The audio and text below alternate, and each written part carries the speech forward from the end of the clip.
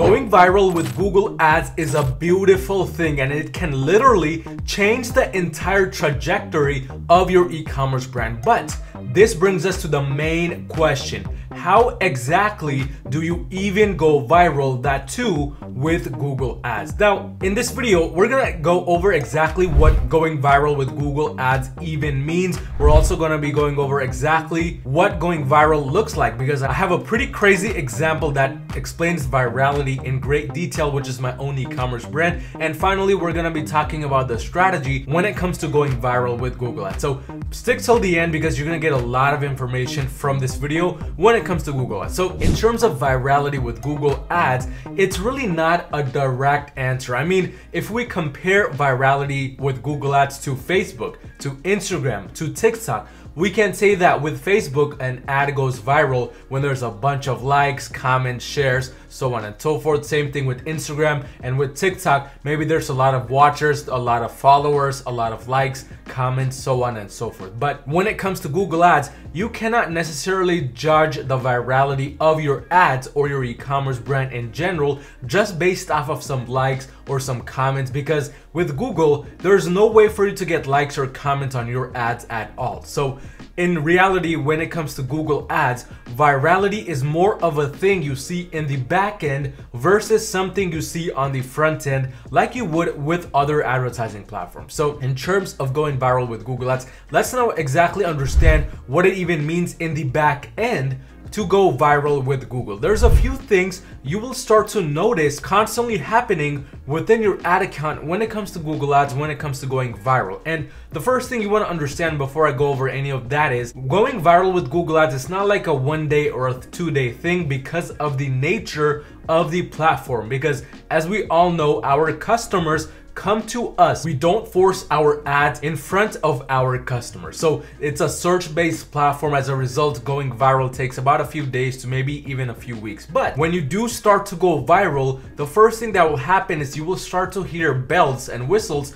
going off inside your head. All right, that was a pretty lame joke, but the reality is, when it comes to the specific metrics, the first metric that will take the biggest hit is your cost per link click. Now, I have pulled up my own e-commerce brand's Google ad account here, and we're gonna go over this specific time range, which is November 5th of 2019, which is when I started this e-commerce brand, all the way to the end of December 31st of 2021, which is essentially when this brand really took off. And what we're gonna do is we're gonna change this from ROAS to cost per link click to understand exactly what started to happen. So the average CPC here, what starts to happen the moment you start to become viral is essentially your CPCs start to plunge towards those negative levels. And when I say negative, I don't mean that Google pays you for the link click, but rather you start to see a very big drop in the CPC. So with this ad account, I was fortunate enough to know the right strategies right from the beginning. And as a result, we started in November, December with 28-29 cent CPCs. And we're looking at all the campaigns right here.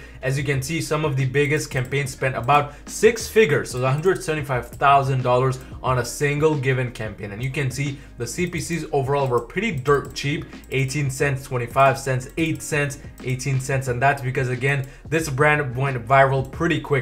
But in terms of virality, the first thing you'll start to notice is your CPC start to plunge downward. So it went from 28 cents, 27 cents to 16 cents. But this is not really when it started to really become viral. It became viral in, I would say, February and March, but the drop in CPC had already started to happen well before it went viral. And I would even say that it went viral between this time range, between February and even April right here. So it was a 2-month process of going viral, but Google had started to kind of deem this brand as a potential brand that could go viral, and it had already started to favor this brand much more than any other brand out there, hence why we saw this dip well before it actually started to go viral. But in addition, not just the virality part of things, but the conversions actually started to go up during the phase when it became viral as well. So that's the second thing, along with CPCs, you will start to notice. I mean, if we just change both of these columns to conversions, we can get a better idea of what started to happen. So we can see right here, it went all the way up from getting 37 conversions in a single month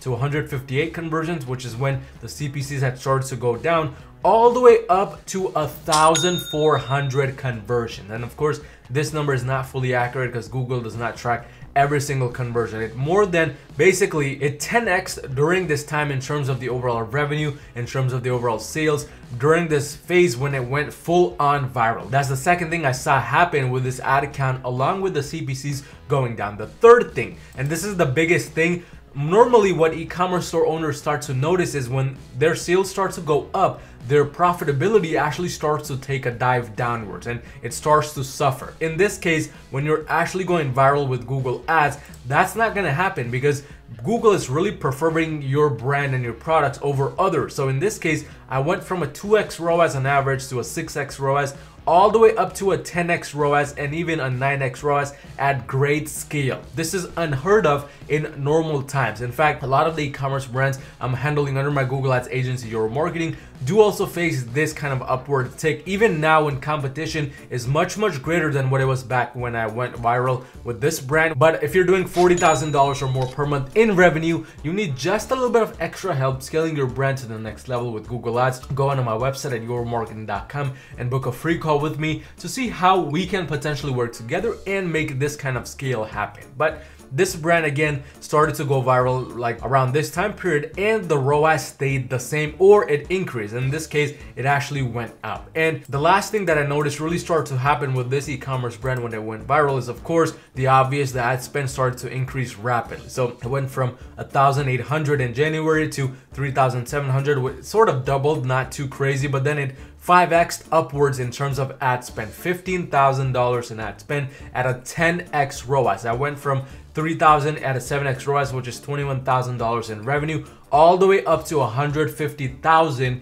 in a single month. I know it was 2020 during that time, so the year was a bit special because of the health issue going on during that time. But regardless of the health issue, if my brand and my products were not ideal, this virality factor would have never happened. And this was really a boost in the career in terms of this e-commerce brand, because as you can see, it really kind of made this brand into a 6-figure per month brand in just a couple of months. And that's the beauty of Google. It's not always about taking things slow. Sometimes you can go viral very quickly. But now that we talked about exactly what it looks like to go viral, let's now start talking about how to make virality even happen in the first place with Google Ads. And there's really, from my experience, 3 different things which make virality like this happen. And these 3 things were all the things I was doing during this time period, all the way from the beginning of this brand, November, all the way up to when it went viral in February and March. But again, I just want to kind of go over that topic one more time of it's not an overnight thing when it comes to virality with Google. It took me from November, so December, January, February, so 3 months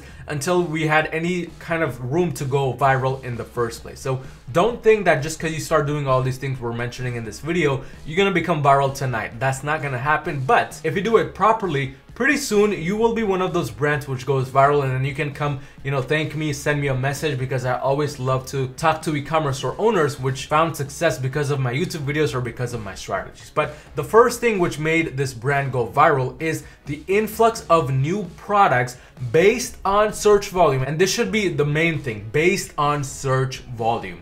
You cannot just add a bunch of new products every single day for the sake of adding new products, hoping you go viral someday, because that's probably not gonna happen. You're gonna be one of those sad souls in my comment section just whining about how my strategies don't work. It's not how virality with Google Ads works. You need to make sure whatever products you add, they have certain search volume. Now, if you're a real e-commerce store owner and you source your products based off of surveys, based off of all of those things, which basically entail you contacting your customer to understand what they want added on your store, that's already a good step towards reaching your ideal customer and giving them what they want. But that's not enough. You need to do keyword research and figure out, are the products you are selling or wanting to sell on your website gonna be searched for in the long run? Because it's great that your current customers want it, but I'm sure you want to reach to more customers, you want to get more sales. So I recommend you to go to the keyword planner tool within the Google Ads dashboard, and then from there just do basic research for your products.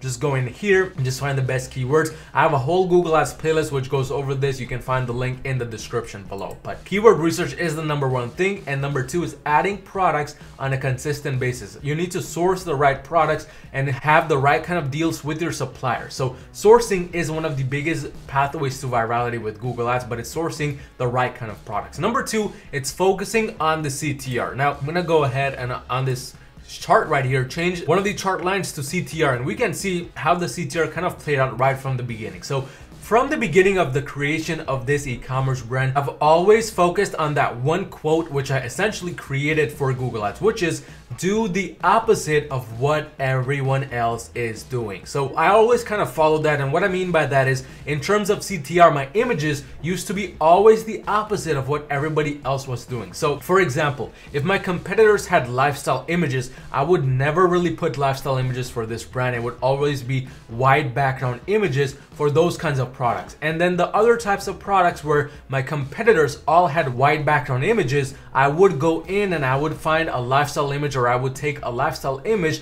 for that product. And that really was the main reason for the success behind my CTR, at least. So in the sense of CTR, from the beginning it was a 0.91%. It dropped to 0.72% in December when I was testing things. But during the time period of virality, before I went viral, for the initial 2 months, January and February, the CTR was well above 1%. 1% is like this little magical number for Google Ads, where anything above 1, Google really prefers, and they will start to show your ads more. They will prefer your ads more, and anything below 1, it's not really worthy of going viral. So that's why I did not go viral earlier, because my CTR, as you can see, it was not above 1% during this time period. But the moment I began focusing on my images, the moment I began doing more A/B testing for my titles, doing better SEO for my product titles, descriptions, all of that stuff, that's when my CTR began to stabilize around above a 1%, and that's when Google thought of my store and my products as worthy of going viral. So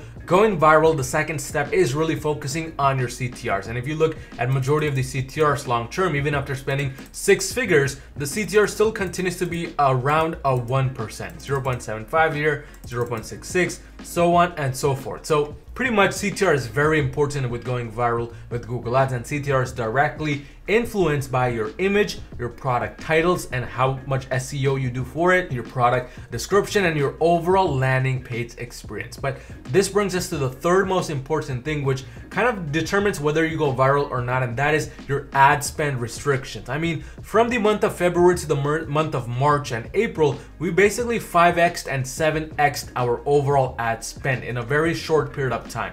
Now, this would have not been possible if I had set too many restrictions on the ad spend. I talk to all of these e-commerce store owners all the time under my Google Ads agency who say we cannot spend over 10K per month in ads. We cannot spend over 5K per month in ads. I mean, it's good to have a budget. It's good to always be aiming at profitability. But during this time period, I had no idea I was going to be profitable at the level that I was profitable. I mean, just before that, in the month of December, I was barely breaking even. In fact, I remember I was using my last pennies within my bank account to get this 2x ROAS, and even this was unprofitable. So I had no idea I was going to jump from a 2x to a 6x ROAS, and then a 7x ROAS, 10x ROAS, so on and so forth. But even though I did not know about that, I still kept the restrictions very low. In terms of, you know, smart shopping or performance max campaigns, it was about not setting any target ROAS. For standard shopping campaigns, it was about setting the bid to be fairly high, not being too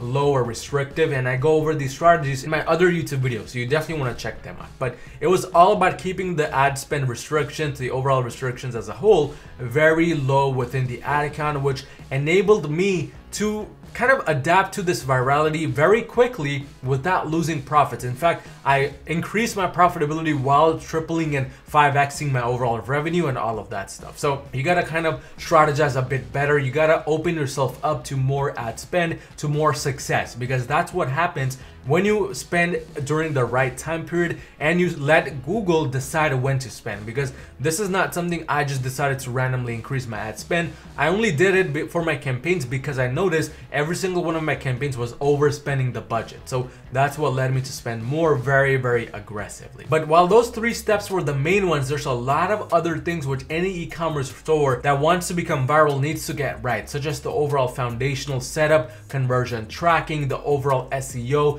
and everything from start to finish. So if you're doing $40,000 or more per month in revenue, you need just a little bit of extra help scaling to the next level with Google Ads, go onto my website at yourmarketing.com and book a free call with me to see how we can possibly work together and make that happen. But I want you to watch this video right here on how you can rank #1 with Google Shopping Ads. It's a full-on video on how to do just that.